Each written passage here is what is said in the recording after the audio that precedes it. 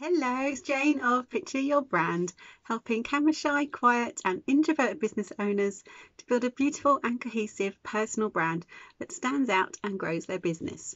And I have photography tip number 4 for you today to get your behind the scenes photos for your social media looking fabulous.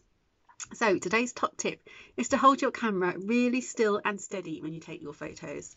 So stand with your feet slightly apart so you're more stable, or you can lean against something solid if there is something handy like a wall around that you can lean on. Keep your elbows tucked in so you don't wobble, and use both hands to hold the camera or phone really still if you can. Go gently as you press the shutter button, and then make sure you keep holding your camera really still while it finishes taking the photo. And this will all help you to make sure that you get a good sharp photo that isn't blurry by accident.